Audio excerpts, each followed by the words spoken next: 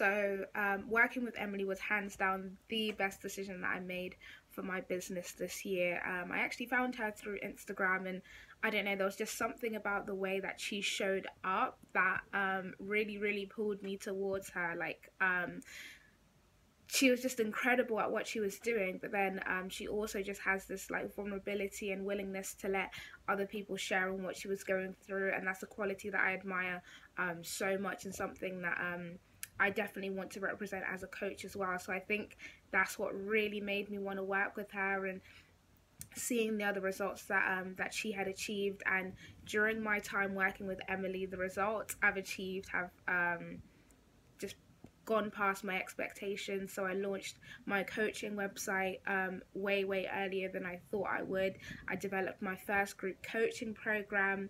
I hosted my own speaking event.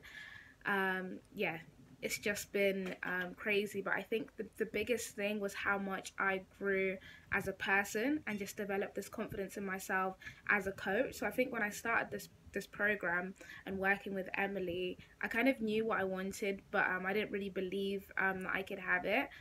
So she really helps you to work through some of your limiting beliefs, which has been massive for me. And oh my gosh, she just holds the space so beautifully, with accountability, pushing you forwards.